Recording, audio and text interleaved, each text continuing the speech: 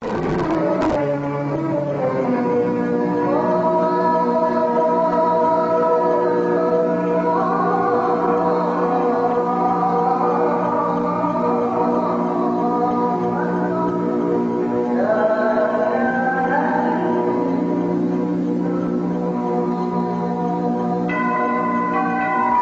the time to ask questions of your leaders, teachers, and preachers. Far too long you have stumbled in darkness searching for light. We have a man in our midst who can bring forth true fact beyond doubt, that can open the eyes and ears of those lost in darkness. As Saeed al-Imam Isa al-Hadi al-Mahdi is that man, and the author of over 150 books of a religious and scientific nature. As Saeed al-Imam Isa al-Hadi al-Mahdi has brought forth this information straight from the scriptures, so it cannot be denied. So we invite you to listen, to learn from the true light featuring as Saeed al-Imam Isa al-Hadi al-Mahdi.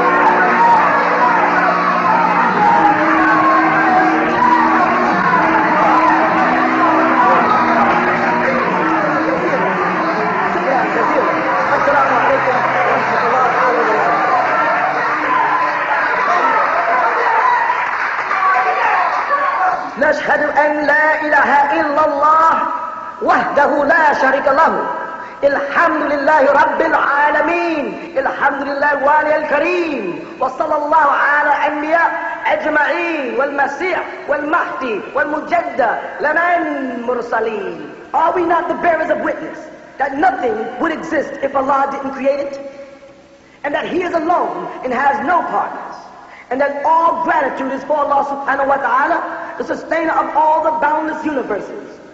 All gratitude is for Allah subhanahu wa ta'ala, the generous eternal friend, and send salutations of Allah on all of His prophets and His apostles, and on the Messiah, the anointed one, and on the Mahdi, the guide, and on the Mujaddid, the reformer, which was all sent from Allah subhanahu wa ta'ala. We send greetings and we send peace throughout the boundless universe to all. Assalamu alaikum wa rahmatullahi ta'ala wa barakatuh. You are now listening to The True Light with As-Saeed al-Imam Isa al-Hadi al-Mahdi. You know, my grandmother sends money to these guys, you know, on the radio, and they send her these cloths and things saying that they could make her better.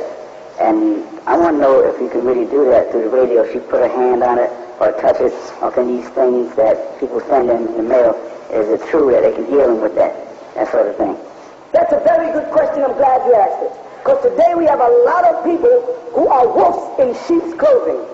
They've gone out amongst the flocks of faithful people and they're just robbing them. They're Robin Hooding people. They're ripping them off, as you would have it in your language. They say they're spreading the gospel of the Most High, whether they're saying that they are Pentecostal, or that they belong to the Jehovah's Witness, or even if they call themselves the Nation of Islam. In the beginning of all of their lectures and the end of all of their lectures, it's all based on money. We're supposed to be teaching the word of the Most High. If you say you're following the Messiah, Jesus, the son of Mary, who was called the son of the Most High, then follow him and follow in his pattern. Jesus fed the multitudes. He multiplied the loaves of bread and the fish. He didn't go around taking. He didn't have, after the Sermon on the Mount, we tell people to raise their hands because they're going to pledge a certain amount of money. He didn't have people coming down to the front of the altar kissing his hand. He didn't have people's grandmothers. I'm speaking about old women and old men who are caught up on faith and caught up on the Holy Spirit and their belief in the Most High. He didn't have them giving their last penny into some preacher who's driving around in a Cadillac. We're tired of those false preachers and those false teachers, and I'm talking about in Islam too. We're tired of you so-called Sunni Muslims walking around America, you American Negroes, and you're over there in the Arab world begging them up for money all the time, and then pointing into the Ansar Allah community and call people who are out selling oils and incense so that they can afford to go on the air without begging all the time, and you call us the beggars. And you're really over there working for the white man who calls himself an Arab. Here you are saying that you're so devoted to America, like Word of D. Muhammad, so devoted to America, yet he's on a bankroll of Saudi Arabia, as they say. We're tired of you people pretending. You got these Sunni Muslims who are always talking about the Ansar Allah community being beggars, and they're all over the world begging people, begging white Arabs to give them something for nothing because they don't want to do a very simple thing. work in the name of themselves. Allah Ta'ala says you take one step towards him, he'll take 10 towards you. Obviously, you people ain't taking no steps because you're not progressing.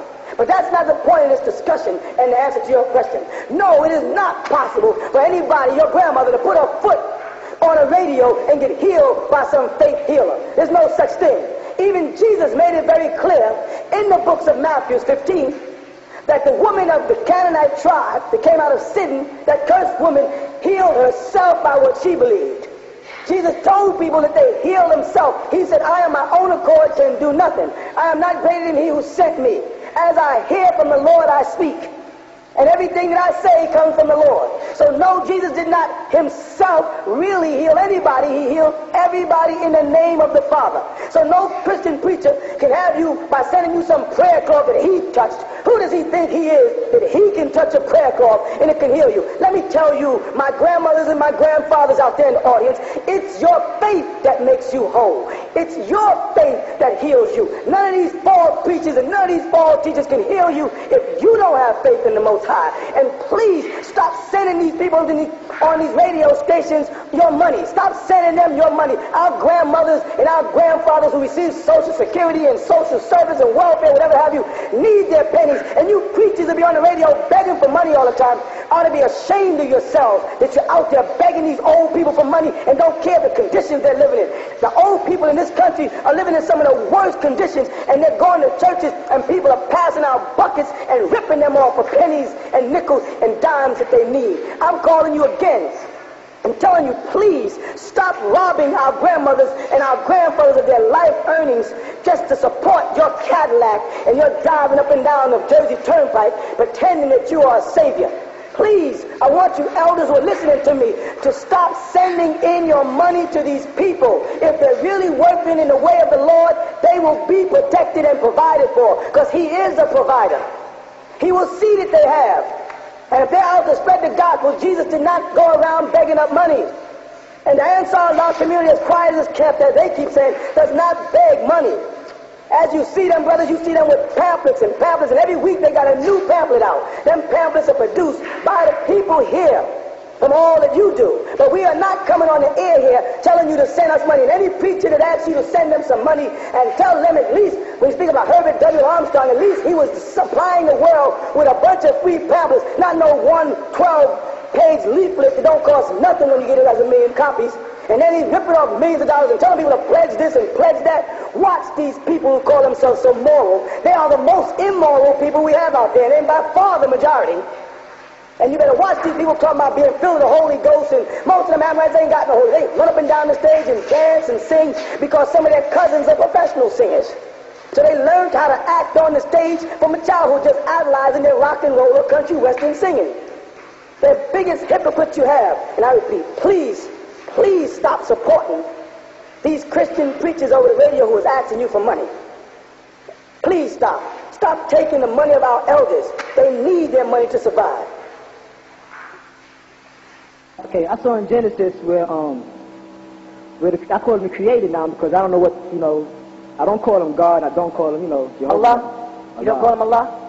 No, because I'm not going to call it unless I really understand. I don't want to, be a hypocrite. Well, let me help you understand it, then you can tell me about Genesis. Breathe in. Uh-huh. Breathe in. I got that. Allah. Got it? When you say it, when you come out, it comes out alive. Wait a minute. Now, say God and breathe in. Can you do it? Nah. Say Jehovah and breathe in. No. Can you do it? No, you can't do it. Say Yahweh and breathe in. Yahweh. Say Baal. Say what? Baal, that's another God. What is it? Baal. Can you do it? No. Say Krishna. Krishna. Say Christ. Christ. Say Allah. You can do it, huh? Yeah. All right. Now, in the scriptures, in Genesis, like you said, the Heavenly Father said, I blew like into man of my spirit, and man became a living soul. Right. But the statement is into. I put my spirit in man. That means from the outside it travels inward, the name of the Heavenly Father. You was not able to do that with any other name but Allah. Right. So therefore, it couldn't have been God or Jehovah or Christ. It had to be Allah is not a name. Allah is describing the very breath of life you breathe. Allah has names, he says. His name is Ar-Rahman, Ar-Rahim, Al-Malik, Al-Qudus, Al-Salam, Al-Mu'minu, Al-Muhaymin, Al-Aziz, Al-Jabbar, Al-Mutakabir, Al-Khaliq, Al-Bari, ila Al-Akhira, ila 90 to 99 and 99. But Allah is merely the breath, it's breathing.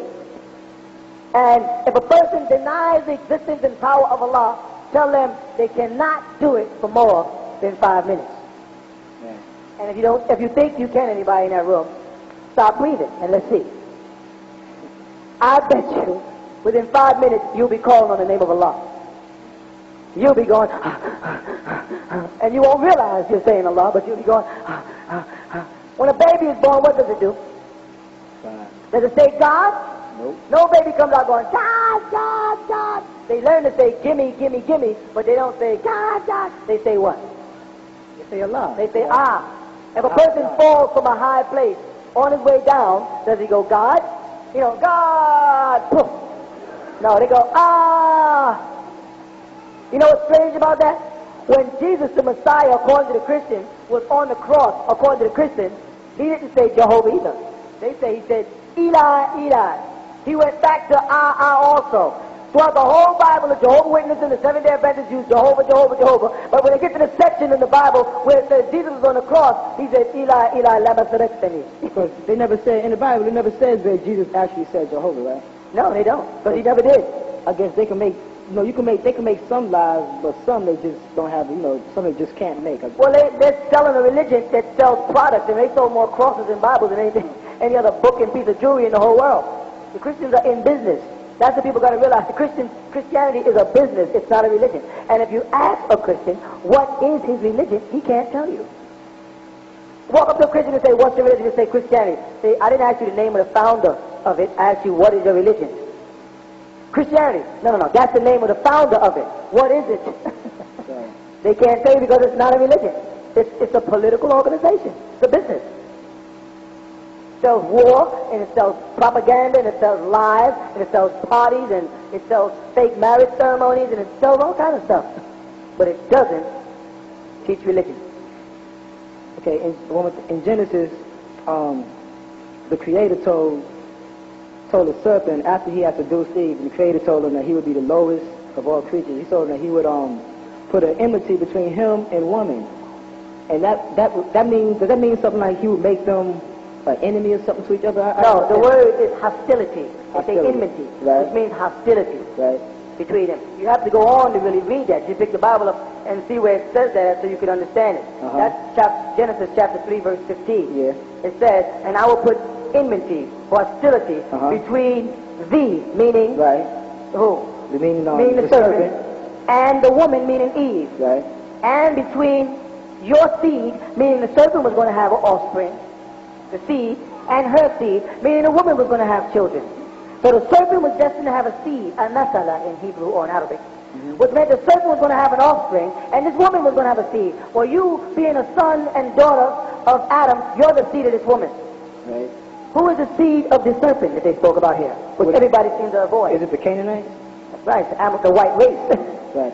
All right, but let me finish what it goes on. I'm trying to get to the point you want. Okay. Right? Yeah. Now, it says, it shall bruise thy head. What is the it? The enmity or the hostility is going to be a result of bruise, which is going to cause you to bruise thy head, and thou shalt bruise his heel. Now we switch from her to his. You follow that? It's the hostility that the white man has that's going to be his own downfall. Many occasions you have walked into an establishment for business of a white person. And you know what they did? They asked you what you want. Can I help you? Yeah. They have no idea how much money you plan to spend. All they see is a black person, and right away hostility sets in, and they start questioning you. Yeah, that's right. What can I do for you? Or they got somebody following you around the store. And you finally get mad and say, forget it, and you walk out and spend your money somewhere else. The white man's hostility and his jealousy and his evilness is going to be his own downfall. That's right, because, I have to go over cleanings for my father. And when I went to the supply store that he gets supplies from for the first time, they didn't know me. So I'm buying supplies and picking up stuff, and they looking at me, the white man asking me, what do I want, this and that. Then when I show them my father's check, and then they recognize him, then they start being nice. But I said, what is it about me, the way I looked then, that didn't make me seem to be a kind of person that could be buying something? Your face is not on a dollar bill, that's why. Right. The moment you see a black face on a dollar bill, then white is going to have another whole outlook on black people. Yeah. I got one more question about in Leviticus. I was reading where they said that you can have a leprosy, you can have a form of leprosy where it'll cover your whole body will turn white, and then you be pronounced clean. That's right. Is that saying that, okay, a white person... Talk about, in Leviticus chapter 13 and 14 is what they're talking about, for people that are listening. Yeah, because I didn't know the exact verse. Is that saying that a white person he's a clean leper? It means that he is not one who has the contagious disease of leprosy. Because the white man will say, I'm not a leper, and he's talking about those things that they lock up on islands who have a type of leprosy where their flesh is deteriorating right in front of your face.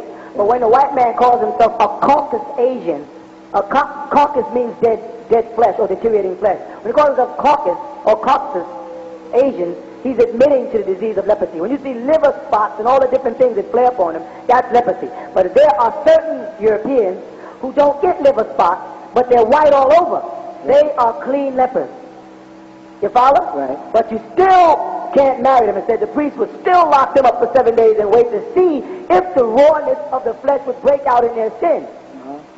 You follow? So there are a such thing as clean lepers. And those are the ones you see that don't have the contagious disease where, like Robert Grimsby that comes on the news whose forehead is falling off right in front of everybody on national television, his skin peeling right off his face. Those people, they are what they call unclean lepers. Then there are those that you can shake hands with and not catch leprosy, but if you lay with them in their genes, because of generations, there's leprosy.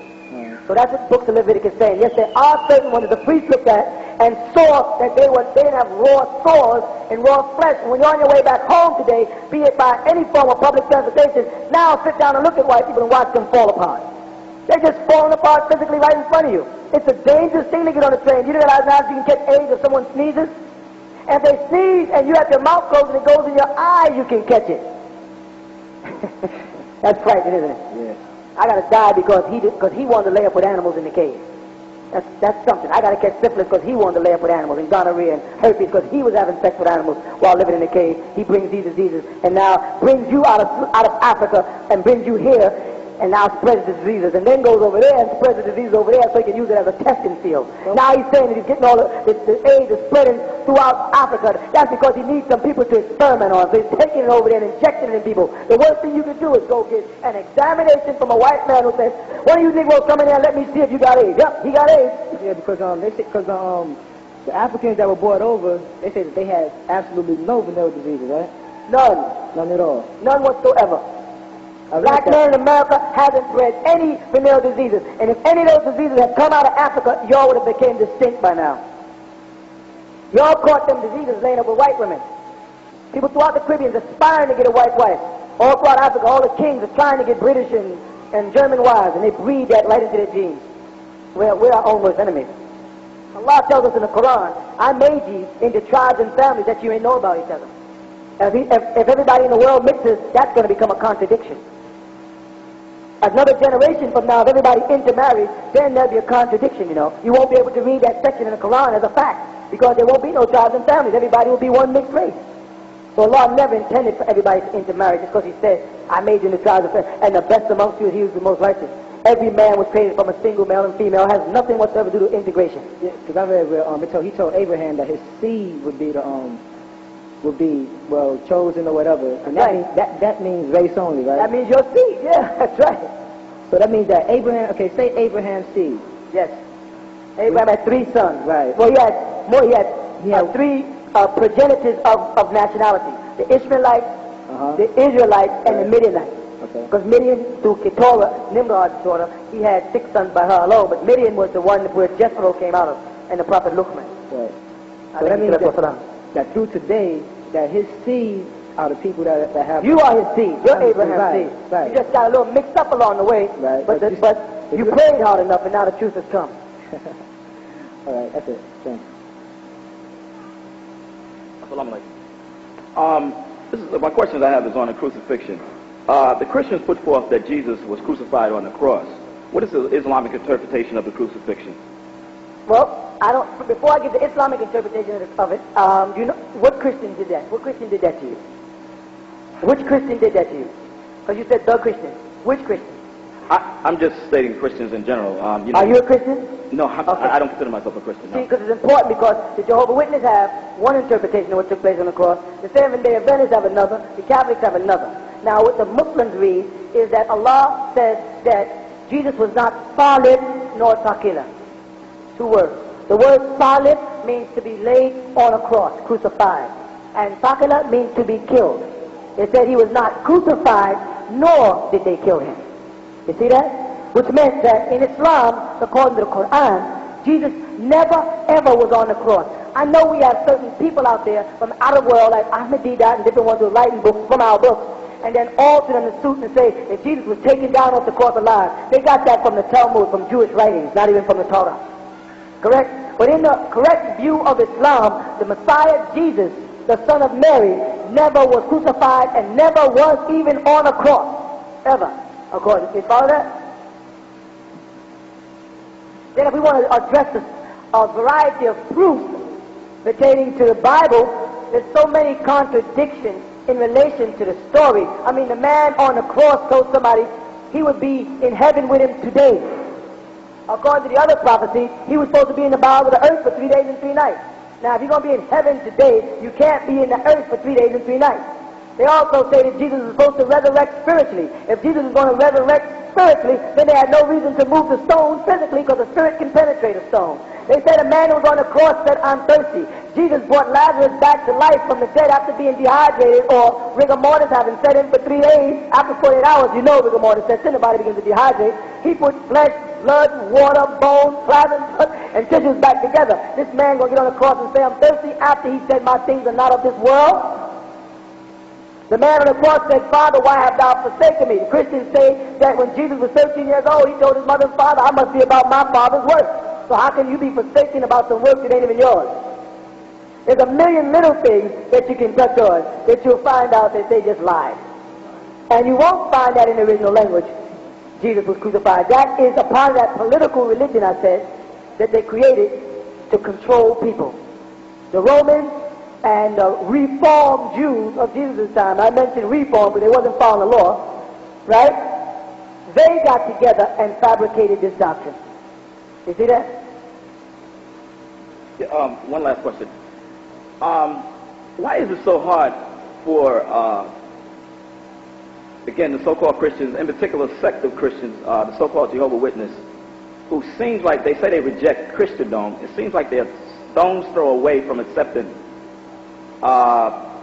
Islam, but yet they reject everything what they say is Christian because they don't deal with Christendom. But my question again is, why is it so hard for those who set the last prophet, Prophet Muhammad? Because what the Jehovah's Witnesses have going against them is they have their own Bible. And then they wrote the books to match their Bible. So they think they're right. As long as you're quoting your own Bible and you wrote your Bible to match your books, I mean, how can you go wrong? So when you reach them, you can't point out little points in the Bible where it says that Jesus said that they're going to put his disciples out of the synagogue. Correct? In a latter days, they're going to put you out of the synagogue. Now, if Jesus' disciples was being told that they were going to be put out of the synagogue, this is in St. John chapter 16. You all have that? Turn to St. John chapter 16. And it's supposed to be Jesus speaking. "These things have I spoken unto you, that you should not be offended." What's the next verse say? "They shall put you out of the synagogue." Correct? Correct? Does Jehovah's Witnesses go to a synagogue? Do Seventh-day Adventists go to a synagogue? Who goes to synagogue? Jews, right? So what religion was Jesus talking to when he was talking to these people? What religion were they following? You know who he's talking to in this chapter? He's talking to his own disciples in this chapter here.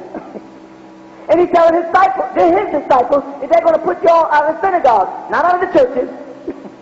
So Jesus' disciples were therefore attending synagogues, and therefore must have been what? They was not following Christianity, they must have been Jews.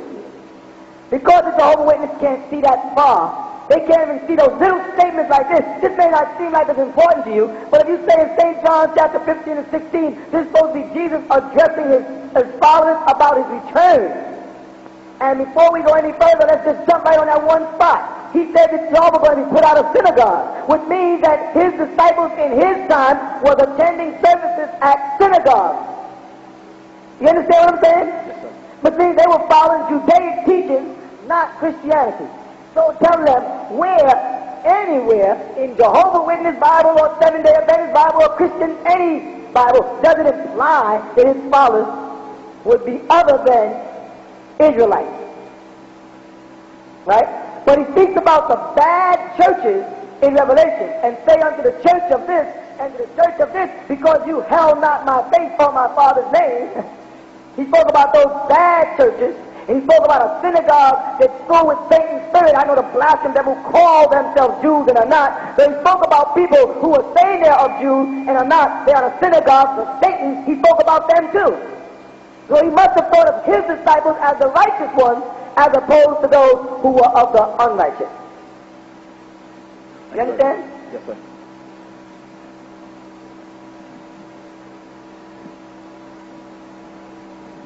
Assalamu alaikum.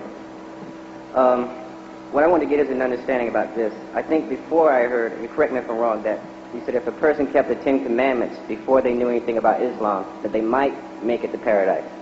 I never said that. You never said that. You know why I never said that? Okay. Because firstly, when Moshe, which is the Hebrew for Musa, alayhi salatu wasalam, the prophet Moses, he did not receive 10 commandments. He received 613 commandments. That you can find in any Jewish encyclopedia. A lot of Christians don't know that. Secondly, the so-called 10 commandments was 10 commandments pulled out of the 613 commandments when the tribes of Israel had settled in the valley and set up the Ark of the Tabernacle, and they were talking only to the tribes of Israel. When they said, thou shalt not kill, they were talking about each other, because the Israelites was out killing everybody else.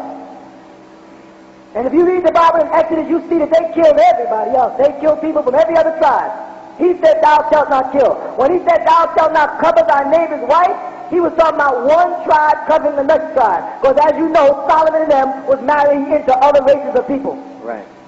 You follow that? Right. Any one of those commandments you read will pertain directly to the children of Israel in Moses' time while they were in the valley, on their way to the land of Canaan. It has nothing to do with this day and time whatsoever. It's talking about rules and regulations to govern the children of Israel when they set up the Ark of the Tabernacle. People have just fallen so far away from Allah subhanahu wa ta'ala's path until they can't see that. They like these things. 10 commandments has nothing to do with y'all whatsoever. So I never could have said that. Okay, so, all right, you say the 10 Commandments have nothing to do with us in this day and time. So, which commandments, okay, because like I said, so we're going on Christian doctrine, I'm trying to help other people out and get an understanding. But which commandments in this day and time do apply? When they asked Jesus, after the children of Israel had perished, what is our greatest of all the commandments? What he said? That you shall serve the Lord thy God, and him alone shall you serve. He said it's the highest commandment. And after him, when Rasulullah Muhammad sallallahu alayhi wa sallam came, what did Muhammad sallallahu alayhi wa sallam say? The highest of all commandments is, Ashhadu an la ilaha illallah wahdahu la sharika lahu. I bear witness that there's only one creator who is Allah, and he has no partner.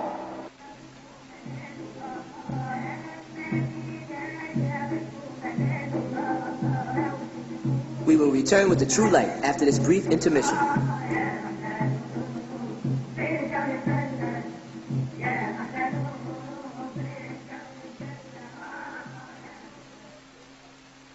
Would you like to see the man behind the voice you hear teaching the total truth? He is there at the Hall of Knowledge located at 548 Hart Street, Brooklyn, New York.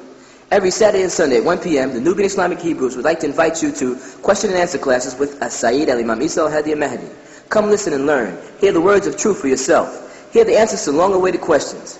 Also for your spiritual growth, an intricate design woven prayer rug designed by the hand of Sayyid al-Imam Isa al-Hadi al-Mahdi. Also available are prayer beads, incense, and oils. If you would like any further information on these items, contact the original tents of Kedar, 719 Bushwick Avenue, Brooklyn, New York, 11221. And be sure to ask for a listing of the most dynamic books in history, authored by Sayyid al-Imam Isa al-Hadi al-Mahdi. We, the Nubian Islamic Hebrews, would like to hear from you. Write us and let us know how the true light has made a difference in your life. Unlike those fake healers and lying preachers, we are not asking you to send us money for prayer cloths and lucky numbers. We are a self-supporting program. We just ask that you show your support by writing as Saeed El-Imam Isa Al-Hadi Al-Mahdi. Let him know how the true light has made a difference in your life. We are asking you don't send your hard-earned money to those lying men who claim to come in the name of Jesus and who really come in the name of themselves. So beware of wolves in sheep's clothing.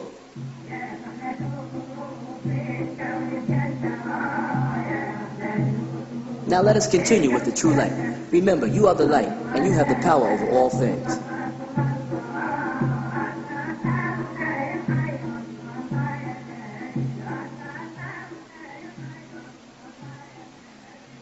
The highest of all the commandments, and the first commandment in every man's heart should be Tawheed, Wahdahu, La Sharika Lahu. Allah is alone and by no partners with him.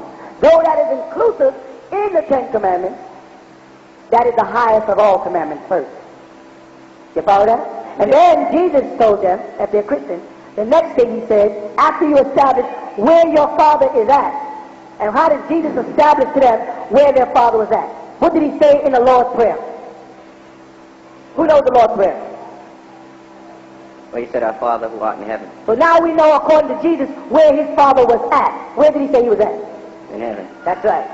So once we got past Tawheed, Allah wahdahu la sharika lahu, then they say, huwa fi samawati. He's in the heavens. Not huwa ala al-ard. Not he's on the earth. You see? Huwa fi samawati. Jesus said, our Father, who art in heaven. Right. Then what did he say?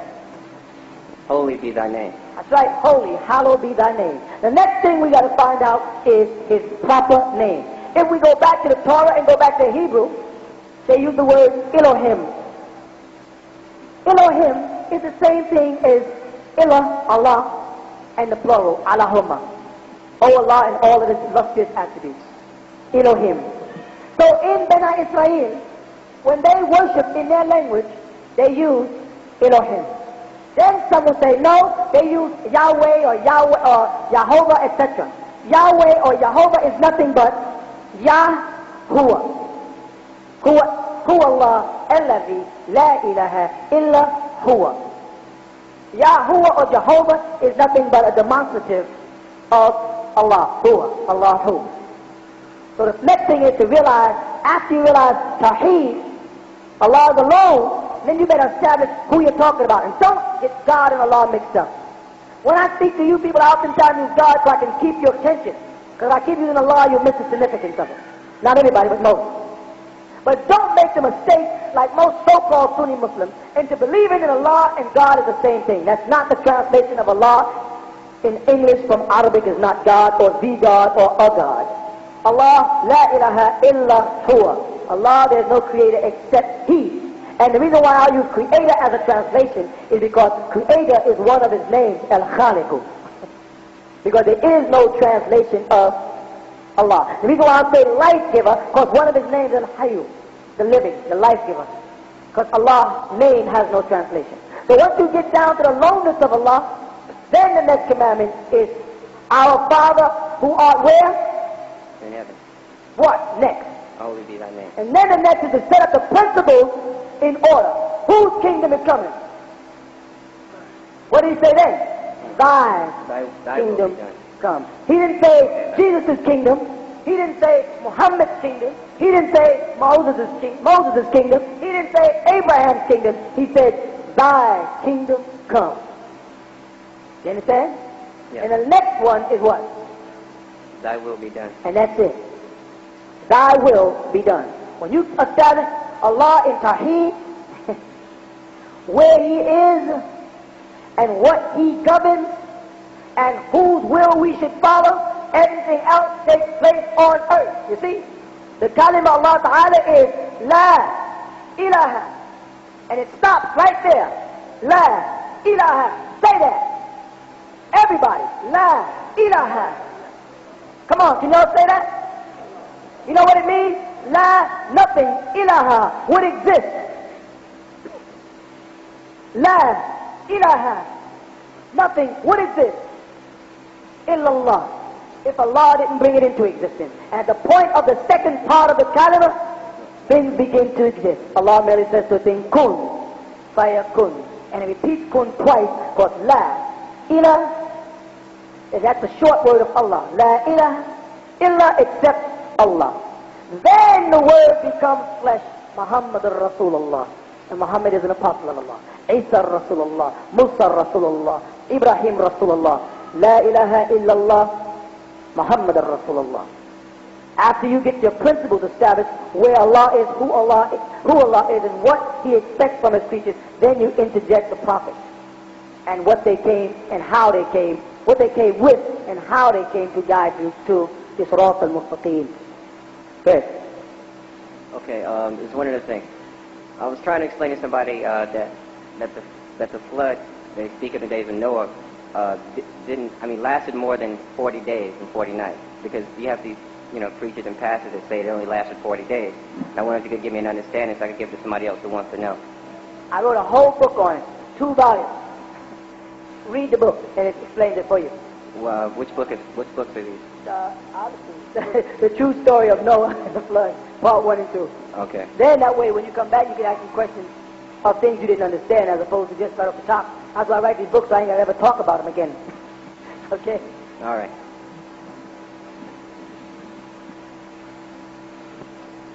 Peace.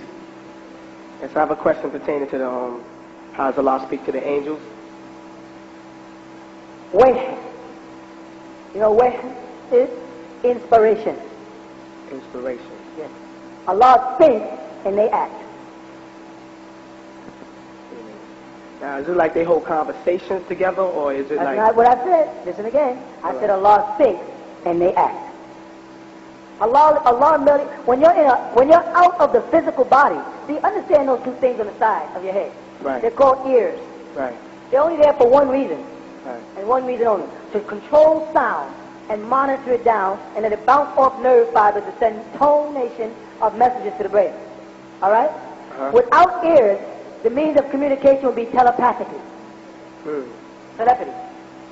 Angelic beings, when they are in an etheric state of light, which Allah says they are, right? Then, like water, if you want to change its color, you just add something of color into it. You see?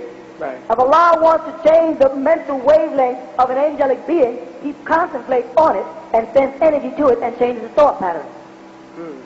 When angelic beings, like Jibreel, salam alaikum wa rahmatullah, the angel, Gabriel, would come into their human form, then he would inherit a voice box and a tongue and ears so he could speak on a level to man. Or he would materialize in the dream of a human being and speak to the person's ruh while in their dream. You follow? Is that the same way Allah spoke to Adam? Was it actually... Allah spoke to Adam several different ways. Directly, indirectly, and through inspiration throughout the scriptures. So would it be right and exact if I said Allah speaks to you through your hunches, intuitions, and nope, your inner self? Nope, because He gave you self-determination and will. You're controlling your own hunches. Only time Allah is speaking to a person when it's right and exact. Okay. And that is not determined by mortals. That would be, stuff like, how many fleas exist in the world? If you got the answer to that, that's Allah speaking. Until that time, the answer is quite simple, Infinite, right? It's always changing. All right.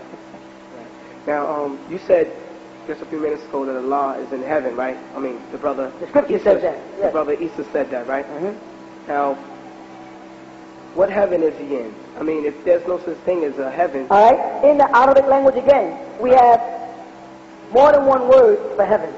Right. One word is sama, and the other one is samawat. Then they have descriptions of the garden, which is Jannah, and several other names.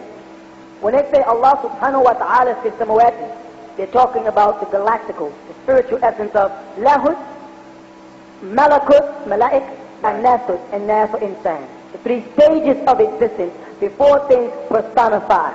The last stage is nasut, which is the stage of insan, nas, human being, when things become physical. When it's in a state of lahut, illa huwa, in a state of Allah, then it's in a supreme state. When it becomes malakut, then it becomes a supreme being state. And then when it becomes nasut, it becomes a human being state.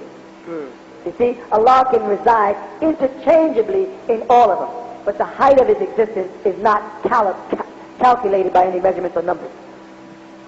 Okay, I have another question. Now, you said that I would like to know the difference between Iblis, the devil, and the jinn. All right? Are they all one and the same, or, you know, the Turn same? to the book of Revelation, chapter 12.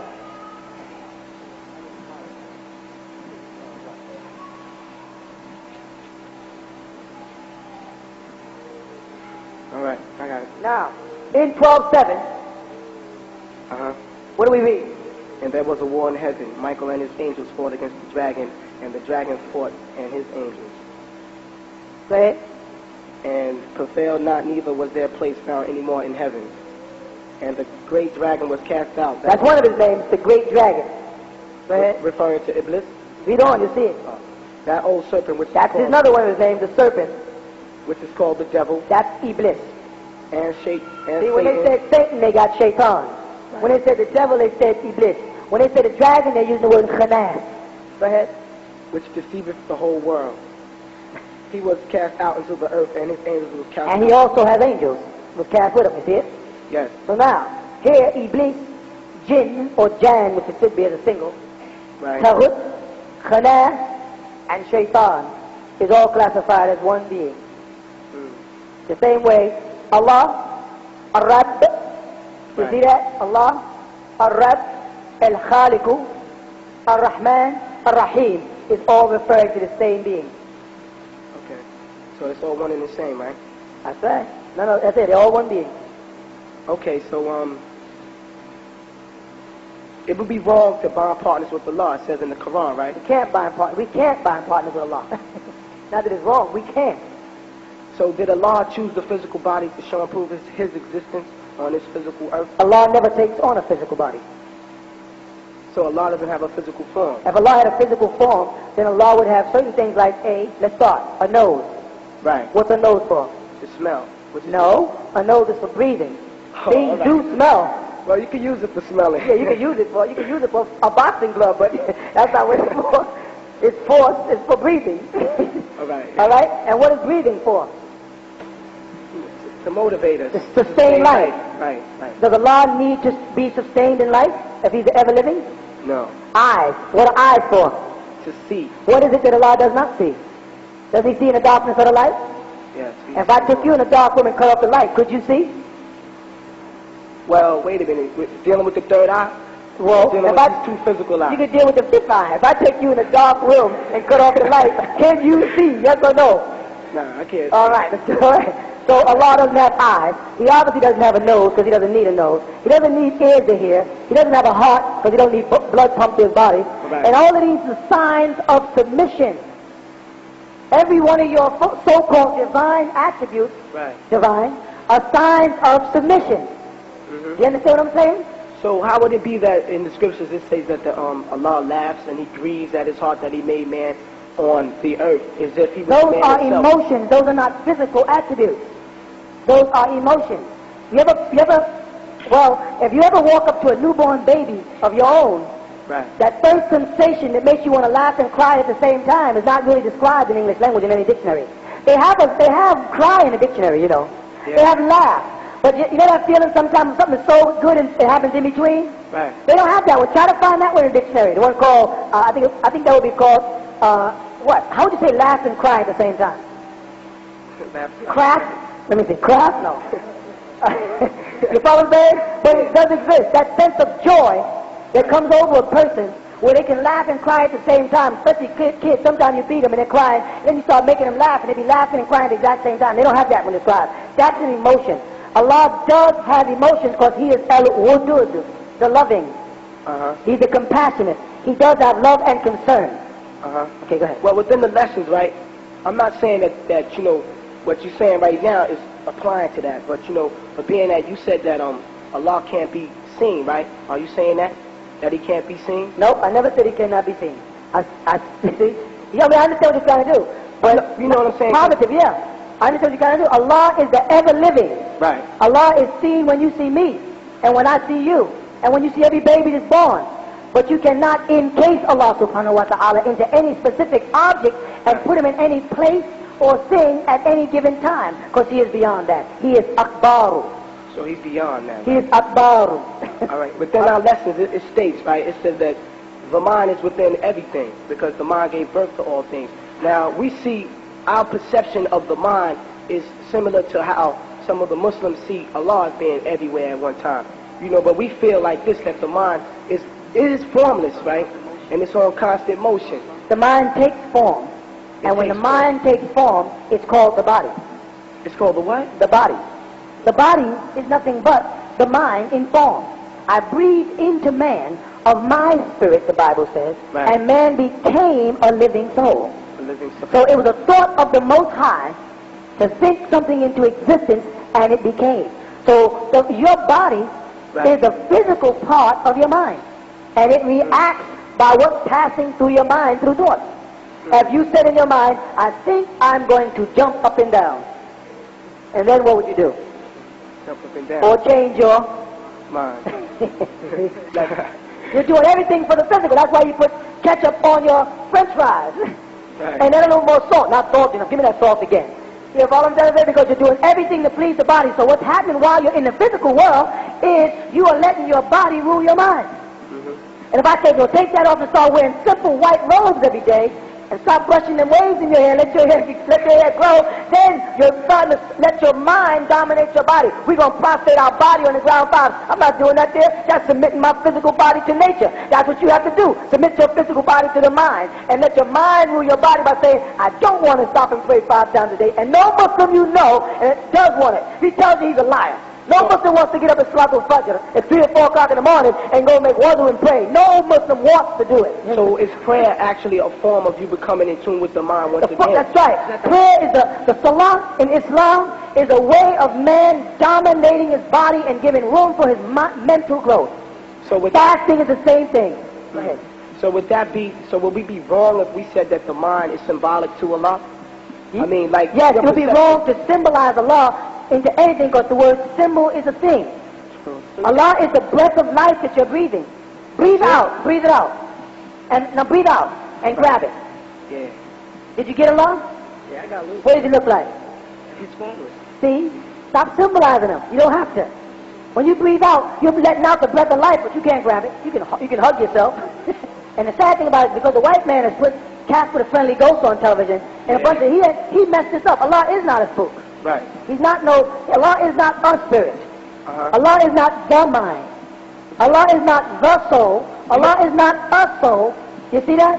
Allah al-Hayyu. Allah is ever living. So is Allah just this energy? Is it the higher self? But you said it's yes, the higher the self. nearest point of Allah is one of his names, Ruh. Ruh means the essence. The essence of what? Of all things manifest and unmanifest. See, one of Allah's blinks would take more time than your whole life for you to never see his eye open again. If you breathed 100,000 years, 100,000 times, right, you still would not have completed one breath of Allah. That's why we call him Akbar, Allahu Akbar. He is more magnificent than we can even imagine in our minds. Oh yes. Now why would you be up in the city, shoveling snow, taking in pollution and living next door to drug guys, not necessarily you per se. Why would you be out there in Queens, moving around, you know what I'm saying? When you could be living on your own land, raising your own food, and not being subject to the devil at all. Living out on your own property, and raise your own kids, educate them in the own light that you want. Why would you, not yourself because it's not you, it's your family, why would they allow themselves to come and be a worm on this apple that we all on? Well, I guess since, you know, in the media it sees as New York as being a land of opportunity and having, you know, jobs and things. That's exactly what I said. So in order to prosper a little bit more, they came up here. And we bring ourselves into slavery. Because when your grandfather left down there where he was ruling his own farm to come up here to get educated by the white man to get a job in the white man's society, he became the white man's slave. He left his own free land in the Caribbean to come over here to work for the white man, and then when the white man abuses him at work, he's mad, he doesn't realize he put himself in slavery. We leave the South and come to New York to try to be split, and then get abused by the white man and then blame the white man. And then someone says, let's get together and build our own land, pack up and take our children and get out of this city and away from the devil so we can live our way of life in El Islam. You know many kind of stories and things you hear from Negroes to justify staying up under the white man. And they talk about the white man as abusing them. All those churches and Christian churches, they be all these new Christian preachers preaching about the white man. They be traveling from Georgia up here to talk about the white man. It don't take no more than a Greyhound bus to get back down to Alabama. You can get out of slavery as soon as you want to. That's what Ansar Allah's community is doing. We're saying, come join us. Get together as black people and let's build for, of, and by each other to have something for our children, our own farms, our own land, our own sheep, our own cattle, our own air, our own playing grounds, everything ourselves, and the heck with the white man. And the white man is so busy trying to keep people satisfied under Michael Jackson and them, they forget you even exist.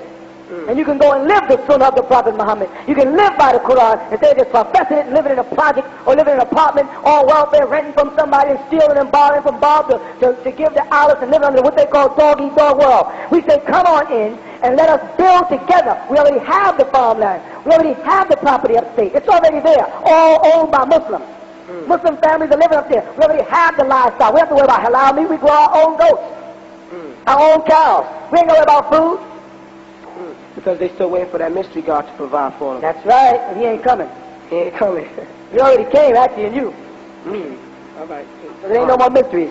اقرأ باسم ربك الذي خلق خلق الإنسان من علق اقرأ وربك الأكرم الذي علم بالقلم علم الإنسان ما لم يعلم صدق الله العظيم.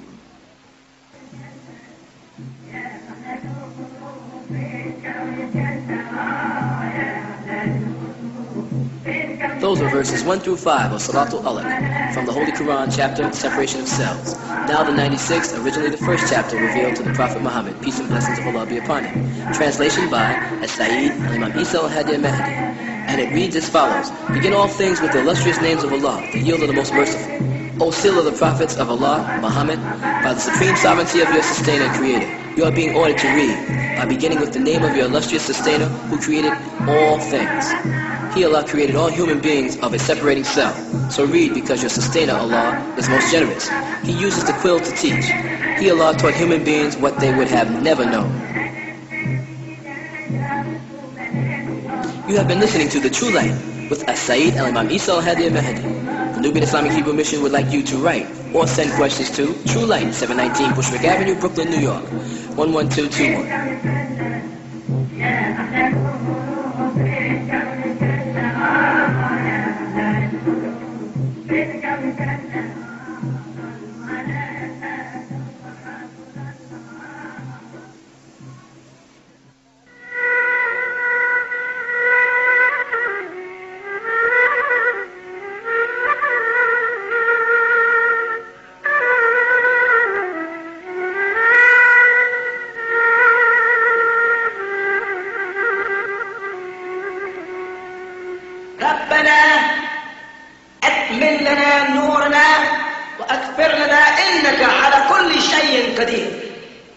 This is from the 66th surah of the Holy Quran, the 8th verse, and reads, O Sustainer, complete for us our light, and forgive us, for surely you have the power over all things.